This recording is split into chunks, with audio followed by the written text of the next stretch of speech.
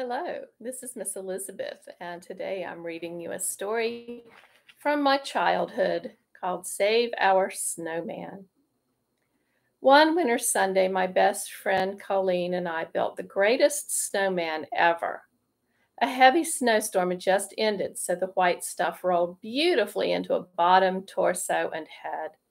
For personality, we gave him a traditional carrot nose, a jaunty hat, cozy scarf, and some too scratchy for us to wear mittens on the end of his stick arms. He was a magnificent masterpiece. The next morning, looking outside, we smiled adoringly at him over our cornflakes. We even high fived him as we passed on our way to school. A lot of kids went past our house, so he was the hot topic in the halls of Lewisburg Elementary School that morning. As we removed our boots, we generously shared our professional snowman building tips and techniques. The day dragged on until finally we could struggle into our winter wear and head home. But as our yard came into sight, we saw that something wasn't right. A lot of the snowman was gone. Carnage was strewn across the yard, a broken stick here, a wadded mitten there, telltale chunks of snow everywhere. Worst of all, his once proud carrot nose lay limp and half eaten. What had happened? We knew one thing. Our snowman would rise again, and so we rebuilt him.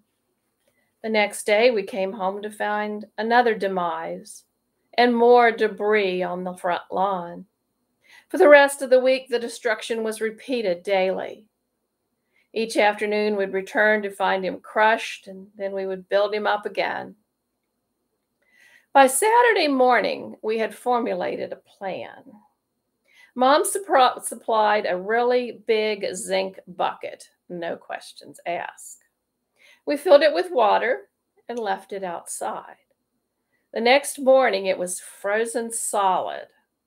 We packed snow all around the ice block for the base.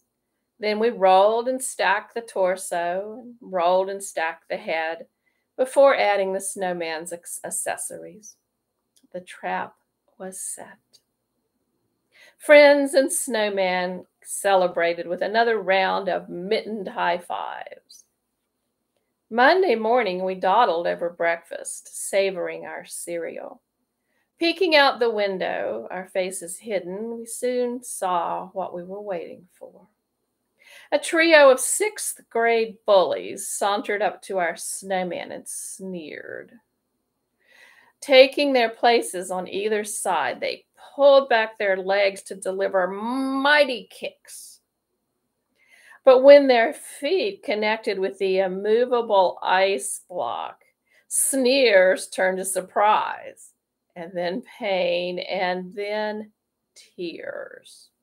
We came close to feeling sorry for them, but they were too comical as they hopped away, holding their damaged feet. We started laughing and couldn't stop. Could it be that the snowman who had sent them packing was laughing too? I don't know, but I do know that was the end of our problem with snow bullies.